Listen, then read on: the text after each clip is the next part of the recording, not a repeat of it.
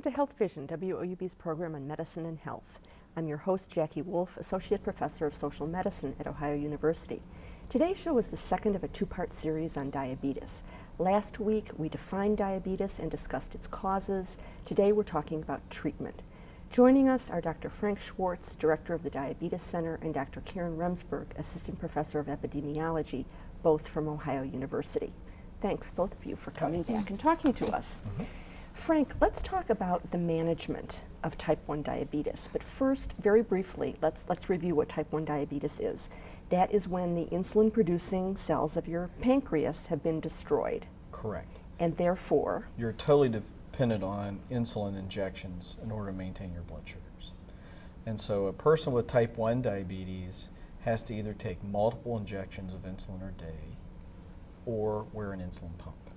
And these systems are what we call open loop. There are no artificial pancreases yet. And I know there's lots of hope for stem cell and islet cell transplants and things like that. But currently, you have to monitor your blood sugars 4 to 6, 8 times a day by finger stick, and then adjust your insulin dosage depending on what you're going to eat, what your physical activity is going to be, the amount of stress that you're under. So it's a very labor-intensive job. And when you're talking about the pinprick and actually testing your blood glucose levels, is there some kind of machine? I mean, what do you do when you get that little pinprick? And right. There are little strips that have a chemical reagent on it that when the serum is touched on it, it causes a collar reaction based on the sugar concentration of the blood. And so there are meters that record that.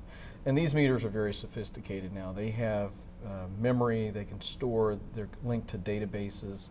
So you can have computer databases which compile your blood sugars according to the time of day, day of the month. You can download them to a computer, you can email them to your doctor. And so the data management of the diabetes is really very sophisticated. Karen, type 2 diabetes. Describe for us briefly what type 2 diabetes is and how that is managed. Type 2 diabetes is when the insulin, you still have insulin produced by the pancreas, but it's not as effective. Either there's not as much insulin produced, or the insulin that is produced won't work with the blood glucose to metabolize it. So the treatment for that, sometimes type 2 diabetics will need to take insulin, but most of the time it's diet and exercise lifestyle type. And most don't then. Most don't need insulin. Right. Most type 2 diabetics do not, because the Correct. insulin is there, the body just isn't using it properly. Correct. So how is type 2 diabetes managed if it's not managed by insulin? There are different medications that type 2 diabetics will take that help make the insulin more effective, as well as watching their food intake and exercise levels. Can you describe some of those medications for us, Frank? Okay. Well, if you remember the people who were watching last week, but there are two basic problems with type 2 diabetes. One is the insulin doesn't work like it should, which we define as insulin resistance. And then secondly, the thermostat in the pancreas doesn't release insulin on demand for meals. And so we try to use different medications that help that. So we have classes of medicines that help the insulin work better. Metformin or glucophage was one of the first. The other drugs that work that way are the TZDs, that's Actose and Avandia. These drugs make your insulin work better. So the amount of insulin you're secreting by your pancreas helps maintain your blood sugar at a better level. We also have medicines that stimulate the pancreas to release insulin. They're the sulfonylureas like micronase, glyburide, glucotrol, Amaryl. There are newer drugs that work very rapidly like Starlix and Prandin. And then there are actually drugs that delay the digestion and absorption of carbohydrates from the intestine to reduce the pressure on the pancreas. So those are the major ones. And now there's a whole new set of drugs that have just released this year called incretins. And incretins are intestinally derived hormones that we normally release that amplify our ability to release insulin from a meal, and they also delay the emptying of the stomach. And the one that many people may be familiar with now is a drug called Byetta. And that's a drug you take by injection, but it actually makes your pancreas release insulin better. Can you manage type 2 diabetes without these drugs? Yes, you can. If you really adopt an intensive lifestyle and exercise program, you can reverse the diabetes. In fact, you know, probably the extreme example of that Reverse type 2 diabetes, we should emphasize. Type 2 is gastric bypass. Patients who undergo bariatric surgery and lose 60, 80 to 100 pounds.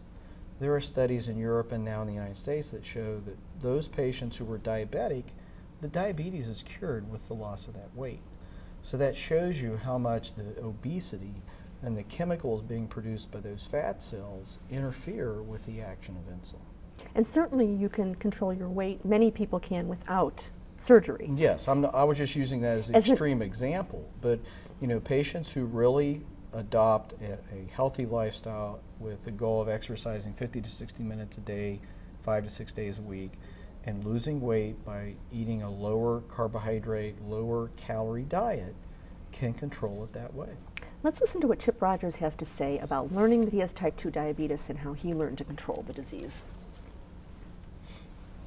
When I was diagnosed and the doctor told me what my blood sugar level was, which happened to be 285 at the time, I felt like someone had slapped me in the face. Well, after I found out that I had diabetes, the doctor said he wanted me to do a stress test, go to an ophthalmologist, see a dietitian. I had to go through the bloods and urines test to find out if I was passing protein, and I did a whole regimen. The dietitian was the most surprising because my wife and I both went, and Terry said, my wife, I'm going to go with you and I'm going to write down everything the dietitian says. So we went in and sat down, and the dietitian, my wife said, Terry said, what are the rules? And the dietitian said there are none. What you need to do is figure out what you need to eat. You have to keep it within a calorie level. And we walked out of there rather stunned. Now that's really interesting, because I'm sure that many people think that things have to change incredibly drastically about what they eat. And then Chip is saying, now really there are really no set rules. You just need, what is it that people need to watch when it comes to diet if they've been diagnosed as a type 2 diabetic? Well, what amazed me is portion size. I can remember one of the first health fairs we had, and we had a dinner, and the dietitian prepared a diabetic dinner. And you know, I got up and I gave this talk and I sat down to eat, and they served me my food, and I was like, where's my food? You know, because America supersizes everything. And so portion size is number one. We have been brainwashed that you have to have double extra, the buffet type meals. And so portion size is important.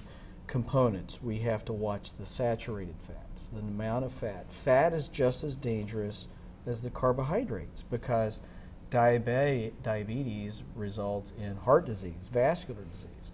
And then you have to learn a concept called glycemic index.